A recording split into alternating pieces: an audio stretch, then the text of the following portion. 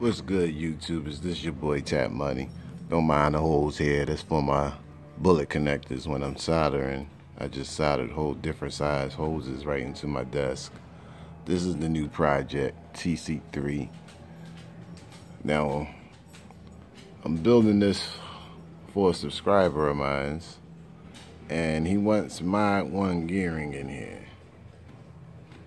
Now, I've seen it done with the nitro Tc3s, but I haven't seen it done with the electric Tc3s.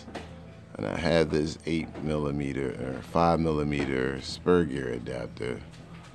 And I also have the sleeve, just in case this shaft up in here is like a 1/8mm. But I need to know how in the hell to get that in there. Anybody know? Post your comments, help a brother out. And I also want to change this chassis.